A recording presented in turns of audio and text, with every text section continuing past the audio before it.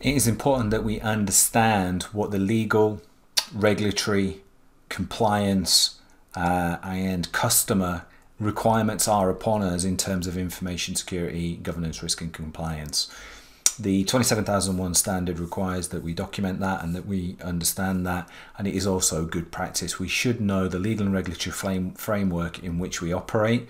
We should know what our customers are demanding of us where it is specific. We should be able to record that and evidence that and articulate that. Now, this is the first time we've come across a spreadsheet, so we're going to talk about document markup on spreadsheets. Touch on it very, very briefly. Basically, it's exactly the same as you would on Word. Either you can include it in the main tab or you can include it on a front page. In this one, we've done it on a front page, but we want the version, the document change, who modified it, and the date that they modified it, and we want a classification. Every document has to have classification markup. So our legal and regulatory register is going to capture a number of different things. We're going to look at the applicable standards to our organization. So what standards are applying to us, why do they apply, and are they required, yes or no? So in this example, we've included 27001, PCI DSS and NIST. You could have SOC 1, SOC 2, GDPR, data protection, whatever it may be. Then we're going to look at regulatory requirements. Regulatory requirements are requirements based around industries.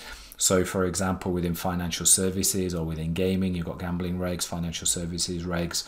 Anything that's a regulatory requirement that's placed upon you usually has a hint or a requirement around information security or governance, risk and compliance.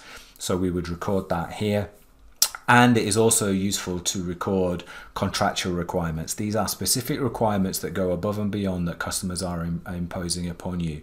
So what you find within financial services, for example, the large banks may be dictating specific things and clauses within contracts that it may be useful for you to record within a central register. So this is the first pass page. Then what we're going to do is we're going to highlight and articulate all of the legal requirements that are placed on our business. Here is a caveat. We are not legal counsel. We're not lawyers. We're not solicitors. You should seek legal advice when completing a document of this nature. In fact, it should actually be provided for you and to you by your legal counsel. But in the absence of that, to meet a requirement, we have a register of the common legal frameworks that apply specifically within the UK, with some wording, some applicability, and whether or not it's required or not. So this isn't an exhaustive list. You would create your own list. I went through these. I just typed into the Gov legislation, things like information security, data protection, and I came back with a list and I've articulated those out. You can do that. You can do the same. I cannot emphasize enough. It is your legal and your legal counsel's requirement to give you this or to at least review it. The two columns that are important are the last assessed and next assessment dates. This shows that within the last 12 months of the person looking at this, that this document has been reviewed and that you've looked at that and you've assessed its applicability, and that you also know when you're going to assess it again next. It is useful in here actually to record laws that aren't applicable.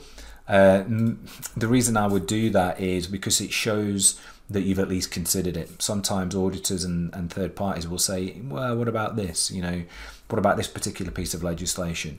And it may be that you had considered it and discounted it because it didn't apply to you, but you had no way, no evidences of that decision. So this is just one good way of doing that, having the laws that are in there that you think you may be asked about and then putting them as not required. So that is your legal and regulatory and contractual register, your applicable standards, your regulatory requirements, your contractual requirements from third parties, and then the laws that apply to you.